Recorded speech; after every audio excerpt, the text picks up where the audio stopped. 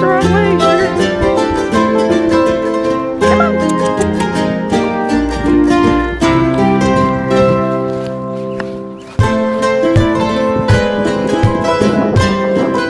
Morning, welcome to Wholesome Roots. It is a chilly wind in the air this morning. Trying to get out here a little earlier so the goats can have some time outside before any drizzling might start. There's a small chance of rain in the forecast, so it might be later today. So I want them to get some fresh air and exercise. It is so yucky. It's muddy, the wind is cold.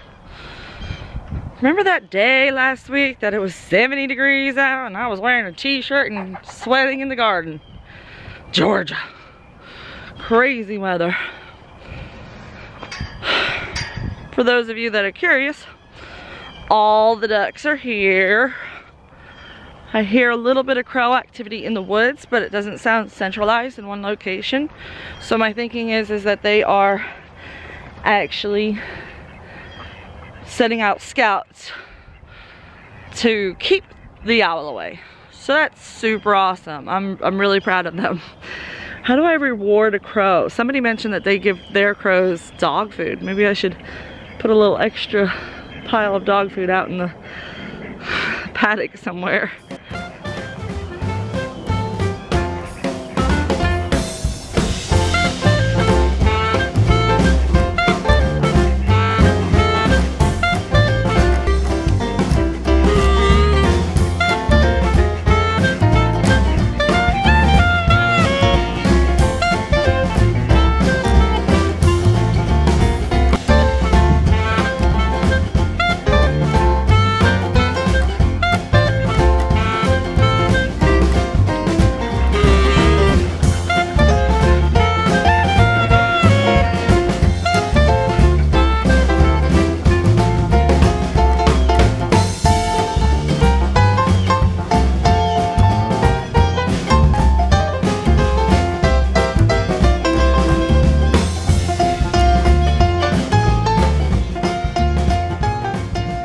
Well, you can tell spring is in the air with the ducks.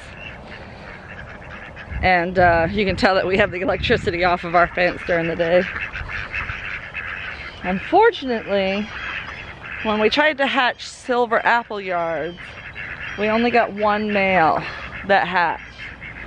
So now I've got one silver apple yard male in the connection group, like, you know, wanting to be friends with my anacondas. And that's not what we want. We don't want to crossbreed, although it would be a great cross. That's not what I'm trying to do. So that means I have to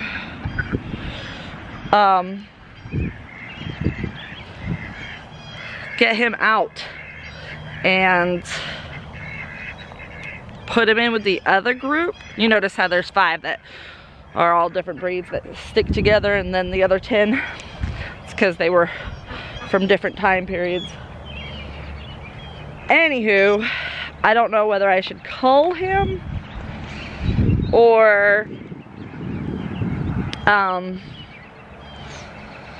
try to sell him maybe, because he is a rare breed. There could be somebody in my area that might want him. But because he's a rare breed, there's a good chance there's not anybody in my area that wants him. I'm just moving this fence. We're getting ready to move them to the other side over there. So we've been inching it closer a little bit at a time, and I saw they were getting this green grass, so I'm gonna give them a little extra section of green to eat. See what happens when it rains for days and days and days? These ducks never lay their eggs in a nest box or in a dry area. They lay them out in the middle of the mud. I just don't know how to get them to stop doing that. They just drop them wherever they are, or whenever the feeling arises to lay an egg. But I'm glad that they're laying. We've been getting a lot more eggs from the chickens and the ducks. I think the ducks thought I was feeding them when I went over there and moved the fence. And of course they didn't even pay any attention to the grass that I opened up for them. Every morning I come out here and I scan the pond for all of Mrs. Duck's favorite places to sit. Keep thinking she's gonna be there. Hopefully one of these mornings I'm right.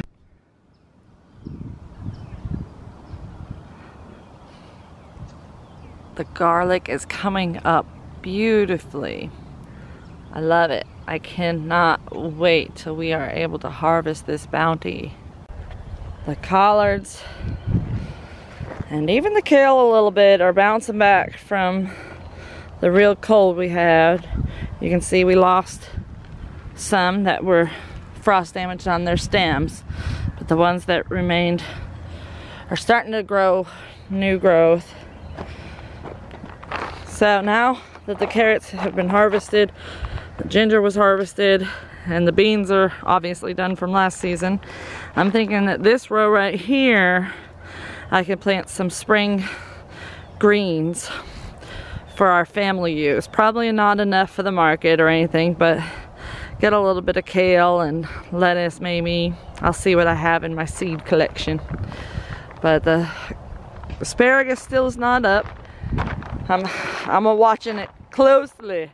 I saw somebody in Georgia posted that their asparagus was starting to come up, and I thought, no way. But I keep looking near where these stems are to see if I see any crowns coming up, but nothing yet, which is okay. It's probably too early for them. It'll be interesting to see how they do this year. Something I'm doing differently this year is I would normally have already started my tomatoes, peppers, eggplants, anything of that hot weather. So any of the nightshade family, I'm actually waiting. I'm not sowing them. I'm not starting them early like I normally do inside under lights. I am not doing that because in March I want to go see my mother, and if I have seedlings left for a farm sitter to take care of, there's a high likelihood that they'll get either watered too much or not watered enough. In the past, that's been my experience, is even leaving them with Ryan, they don't do well. I baby my babies, so I'd rather just have a late tomato crop and a late pepper crop and then have none at all. Also, with the closest market not opening till June, there's no point in me hurrying and rushing. So I'm gonna do some of the direct sown stuff, some of the spring crops that I'll direct sow as soon as I get a chance, which like I should have already done.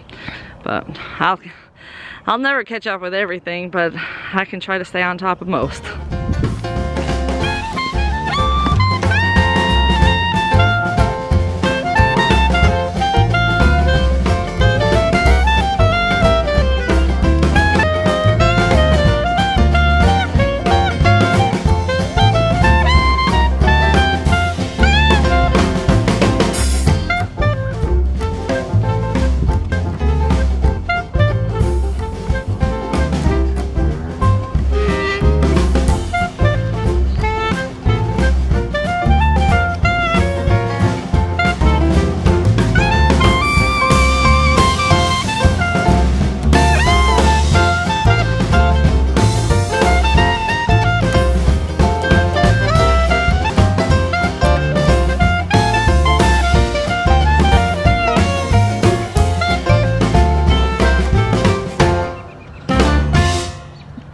My real hardcore focus and determination for success is with my herd right here this year. Next year, I'm hoping that I can expand my garden even more, but this year I really feel like the focus is on expanding my herd and getting the good level of milk production so that we can do pet sales. And I think we are in the right path to achieving that goal. So I'm feeling really good about it. All right, that's all for today out here. Until later on, thank you guys for watching. You know the drill. We'll see you next time on Wholesome Roots.